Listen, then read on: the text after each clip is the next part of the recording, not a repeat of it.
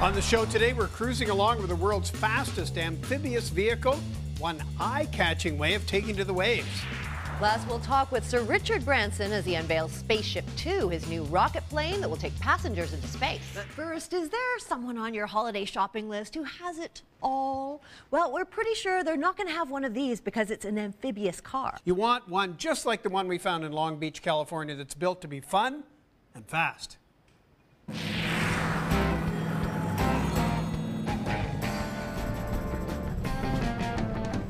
Southern California, where it's always summer and it's always a great day for a drive.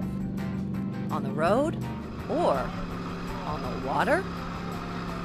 This is a chance to ride in the fastest amphibious vehicle in the world. And we'll take it up now, probably around 48, 50 mile an hour.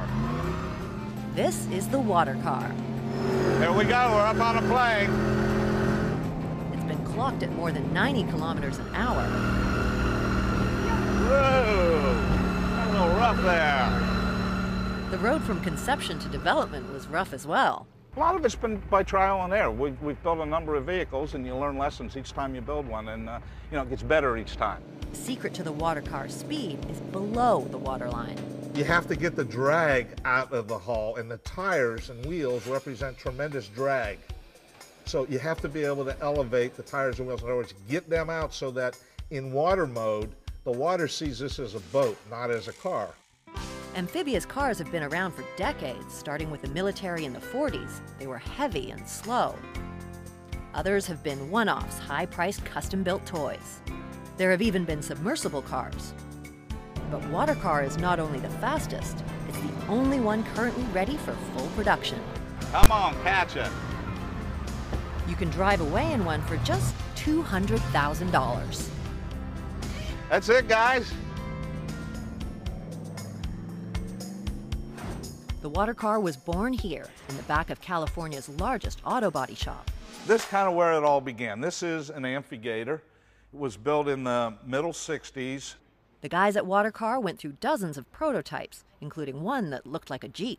We got to a vehicle that did 52 miles an hour on a 14-foot boat. And again, when you're in water mode, you have to think of this as a boat. And if you think of a 14-foot boat going 52 miles an hour, it's frightening. To improve the stability, they turned to a pickup truck.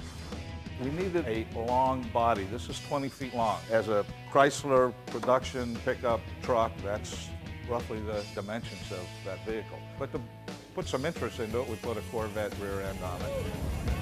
The larger body also lets you bring along some friends. You can even go for a dip once you reach open water. You know, if I close the door, it looks like a normal door.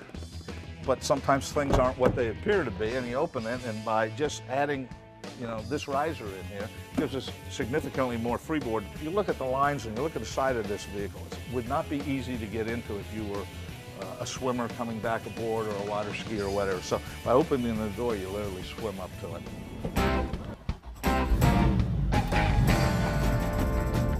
Okay, let's go. All right, let's go get wet. Ready to go? We're going. It's easy to drive, but the rules of the road still apply. So let's get down around here on the straightaway. Harbor Patrol's out here now, so you have to go around the buoys or they will. Oh, do I? Yeah, that's why they pull you over. Still, on a sunny day in California, Clear to turn. skipping across the waves in a WaterCar, We're having a great time. nothing can stop the fun.